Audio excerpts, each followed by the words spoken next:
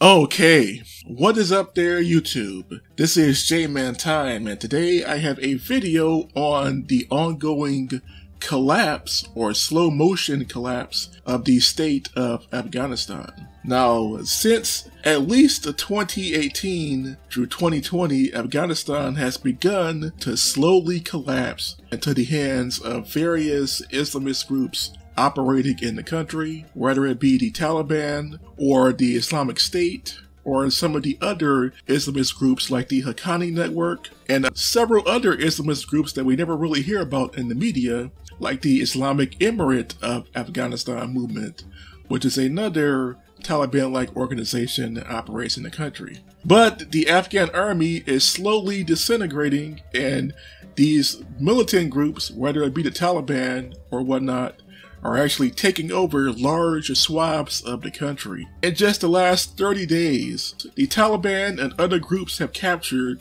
between 80 and 100 districts out of 325 districts in Afghanistan. This has gotten to the point now where the Taliban and other jihadi forces and insurgent groups have captured roughly half of the country. The situation is so bad that several provinces are on the verge of total collapse, and the provincial capitals of those provinces are completely surrounded. The capital cities of Mazar-i-Sharif and Balch province, Lashkargah and Helmand province, Tarin-Kut and Uruzgan province, Myanmar and Faryab province, Teloquan and Takhar province, Median Shar and Wardak province, Parun and Nuristan province, Qualat and Zabul province, and Kunduz and Kunduz province are all surrounded. These are the provincial capitals of these provinces, and they are all completely surrounded by the Taliban. There is just the capital city itself and a few towns and military checkpoints either around these areas or near the borders of these areas. And almost the entire province, like 80 to 95% of those provinces, have been completely captured by the Taliban. And only the provincial capital is left standing along with a few military bases. The situation has gotten so bad that even the Islamic State, or ISIS in Afghanistan, have launched their own offensive in the Kunar province and have captured at least 2 to 3 villages in just the last 48 hours from the Afghan government. There is not a single province in Afghanistan where either the Taliban or some other group has no power. There's no safe haven in Afghanistan. Everywhere, every province in the country has at least a few towns or villages that have been taken over by jihadists or insurgent groups, or are being contested between the Afghan army and these militant groups.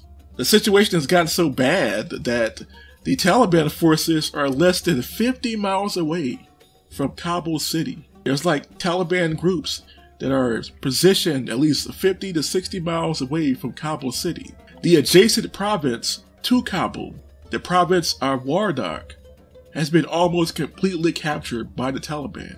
And the capital city of Wardak province, Median Shar, is almost completely surrounded.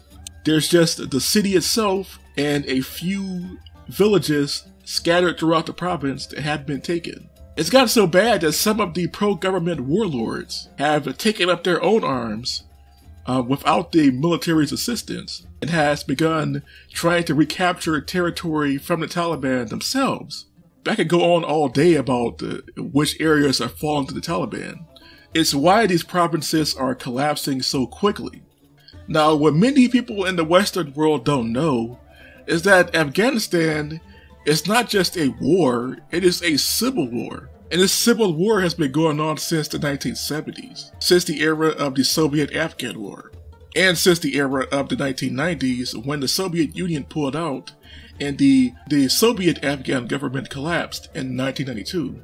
Many of these different clans, tribes, and ethnic groups have been clashing over territory since the 1970s, 80s, and 90s. So it's not just a war between the democratic state of Afghanistan and the Taliban, it's a war between warlords and tribal leaders. The situation has gotten so bad in the country that some of the Afghan army units are actually defecting to the Taliban and other insurgent groups. What people don't know in the US is that Many of these tribal militias and some of these Afghan army units are loyal to their tribal leaders. So if their tribal leaders decide to switch sides and join the Taliban, then usually that entire army division in that area usually ends up in the hands of the Taliban. It includes all of their weapons and equipment, most of which was given to them by the US and NATO forces. So you're talking millions of dollars of equipment are ending up in the hands of the Taliban. These are rifles, machine guns, artillery systems, and even armored personnel carriers. And even more importantly, aircraft. Several dozen Afghan army air bases are either surrounded by the Taliban or are coming under attack from the Taliban and other insurgent groups. Even the aerial equipment, the planes and helicopters and cargo ships, might end up in the hands of these militant groups. And the reason for all of this is simple. The war in Afghanistan is not just a war between the Afghan government and the Taliban, it's a war between the Afghan government and a whole slew of militant Islamist and jihadi guerrilla organizations that are operating not just in Afghanistan, but in the neighboring countries. Countries like Pakistan, Tajikistan, Turkmenistan, Uzbekistan. These militant groups are also based in these countries. There are Taliban groups in Pakistan, the Pakistani Taliban. There are Taliban-like organizations operating in Uzbekistan, like the Islamic Jihad Union. That's an Islamist militant group that fights alongside the Taliban that is based in both Uzbekistan and in Waziristan, Pakistan. You got the Turkestani Islamic Party. Those are Chinese Uyghur jihadis that are coming from China. There's a war happening in China, or at least a political struggle happening in China between the Chinese government and the people of East Turkestan, or the Chinese Uyghurs. And there are some Uyghur jihadis that are going to Afghanistan to fight with the Taliban, on the side of the Taliban. You got other Islamist groups, like the Lashkar-e-Islam. This is another jihadi group that operates both in Pakistan and in Afghanistan.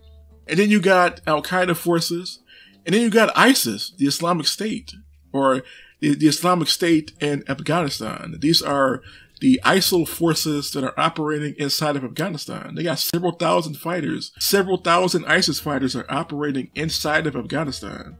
All of these groups are pretty much attacking the Afghan government and pro-government forces. That includes the Afghan army and some of these tribal militias and other militias, non-tribal militias that are operating in the country trying to maintain order. And the situation has gotten so bad that some of the Afghan army units are just joining these groups. They're just not fighting. They're just giving up. I've seen video after video after video of Afghan army units surrendering to the Taliban and these other groups, taking all their weapons and equipment and vehicles with them. These are $1 million weapons and vehicles that were given to them by the US armed forces over the last 20 years, or the NATO coalition over the last 20 years, and they're all ending up in the hands of the Taliban forces and other jihadis. So Afghanistan is being hit by a tsunami of just foreign groups and some domestic groups like the Taliban. The war in Afghanistan is almost an unwinnable war. How do you stop an endless horde of jihadis that are both in your country and are also coming from the neighboring countries? The neighboring countries don't even know how to deal with these groups.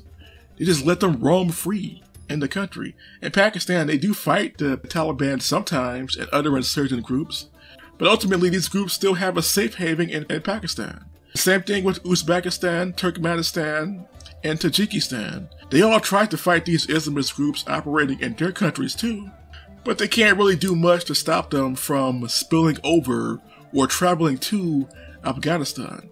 And then you have the Haqqani Network. This is one of the organizations or underground organization that recruits jihadis to go fight for the Taliban, and other groups in the country. And then you also have Al-Qaeda. Al-Qaeda in Afghanistan itself is pretty small, only like a few hundred fighters, but Al-Qaeda is operating in the neighboring country. There's Al-Qaeda in Pakistan, there's Al-Qaeda in Uzbekistan, in Tajikistan, and Turkmenistan. And they're recruiting locals from those countries to go fight in Afghanistan. So if you're in the Afghan army, you're basically being swarmed by an endless tsunami of just foreign jihadis coming in from all over. And even after 20 years of the US and NATO trying to rearm or build up the Afghan government and the Afghan military, it's just not enough. The Afghan army has about 350,000 soldiers. It has less soldiers than Syria and Iraq. And we know how badly Syria and Iraq struggled with ISIS and other jihadi groups. They were barely hanging on until Russia and the US came along. And it's the same thing in Afghanistan. You know, the Afghan army is just being overrun by an endless horde. It's the equivalent of fighting on the Eastern Front in World War II. If you were in the German army in World War II, you were being swarmed by an endless horde of Soviet soldiers. And if you were in Poland in 1939, you were being overrun by an endless horde of German soldiers and other Axis powers. It's the same thing, but replace the Soviets and the Germans with Islamist insurgents, militants, and jihadi organizations. It's just an endless horde of carnage coming your way. It's almost impossible for the Afghan government to actually win, even with the US and NATO in the country. Even when we had the troop surge back in the 2000s and 2010s, it still wasn't enough. They just kept coming and coming and coming. And now it's gotten to the point now where the US and NATO countries are pulling out because it's just unwinnable. And now the US and NATO see exactly what the Soviets had to deal with during the Soviet-Afghan War, and what the British had to deal with during the British wars in Afghanistan in the 1700s, the 1800s, and the 20th century. An endless horde of mujahideen, as the Taliban and these insurgent groups call them, these foreign jihadis and these local jihadis, all coming together to launch a massive pincer attack. You know, what's happening in Afghanistan is like a giant Islamist or Islamic pincer attack or encirclement of the country. Every province, every provincial capital has been encircled to a point. If they haven't been encircled, there are sleeper cells in those provinces taking over towns and villages and pretty much laying the groundwork for the Taliban and these other groups to come in and take over. So after 20 years of non-stop fighting, it's just a bloodbath. And it's got to the point now where the Afghan army is just on the verge of collapse in many of these provinces. Now you got to ask yourself, how are these groups getting all this money? How are these Taliban groups, these other jihadi groups, getting their weapons and money? Well, these groups have bank accounts. They own businesses in the neighboring countries and outside of the neighboring countries. The Taliban has businesses in places like Pakistan and Uzbekistan and Tajikistan and Turkmenistan. They own secret businesses and they own open businesses. They also have businesses in places like Saudi Arabia and Qatar. Osama bin Laden owns companies in Saudi Arabia. He owned those companies when he was alive in the 90s and 2000s. These other jihadi groups, members of Al-Qaeda and members of these other groups that I mentioned, like the Islamic Jihad Union from Uzbekistan, they all have businesses in the neighboring countries. And they make money, and they use that money to buy weapons and recruit jihadis or mujahideen. Whether it's Afghan businesses or businesses operating in Afghanistan from other countries, they gotta pay 50% taxes to the Taliban. They put a 6% tax on any imports coming into the territories that they control. So it's almost impossible to defeat them. They just have an endless source of money. The Taliban are like the Viet Cong, but with better funding in a way, money-wise anyway. During the Vietnam War, the same thing happened to South Vietnam. The South Vietnamese were fighting an endless horde of communist troops from both their own country and from the neighboring countries of Laos and Cambodia. It got to the point where South Vietnam was just overrun. And that's exactly what's happening now in Afghanistan. The Afghan army is just being overrun by an endless horde of jihadis. And it's just sad watching it. It's gotten to the point now where literally hundreds of thousands of Afghans are trying to leave the country. And some are saying that when this war is over with, there'll be a massive refugee crisis from Afghanistan. At the end of it all, it's going to be like at least 7 to 10 million people leaving the country by the end of the conflict, if it ever ends, that is. If the Taliban and these other groups are able to take over the country, This is going to be another wave of refugees, just like you saw after the Iraq War and the Syrian War and the war in Libya, which had millions of people fleeing those countries. So the situation in Afghanistan is just horrendous. And the Afghan army and government are just collapsing, and I wouldn't even say slow motion, they're just collapsing rapidly.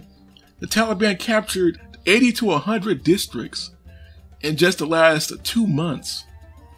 And Afghanistan only has 325 districts. How long would the Afghan government even last at this point? I don't even know. So what do you all think of this situation? Please tell me in the comment section below. And what would be your solution? The only thing I can think of is if another country comes to help the Afghans. Unfortunately, there's no country that wants to do that. None of the surrounding countries care enough about Afghanistan. So they don't even really care if the Taliban takes over. Russia and China care to an extent. They do sell the Afghans weapons, just like the US does, but they're not going to intervene militarily. They're not going to send any troops. But Russia already came there and left. So what do you all think? Please tell me in the comment section below. And until next time, this was J-Man Time, signing off.